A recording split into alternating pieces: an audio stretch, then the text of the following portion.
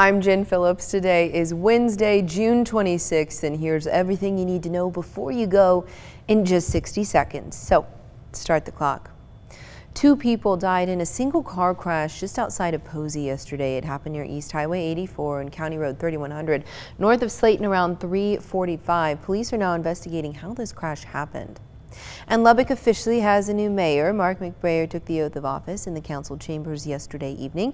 So did Gordon Harris, the new council member for District 2.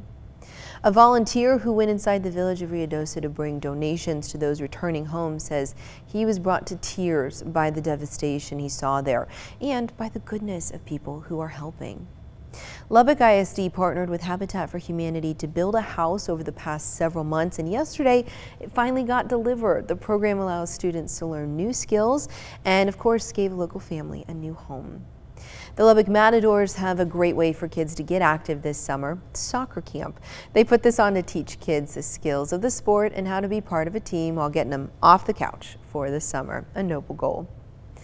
So those are just the bullet points. If you need more information, or if you walk outside and realize it is so hot you need to know exactly what temperature it is and when this is going to go away, you're in luck. All of those things are over on everythinglubbock.com, just waiting for you to read them.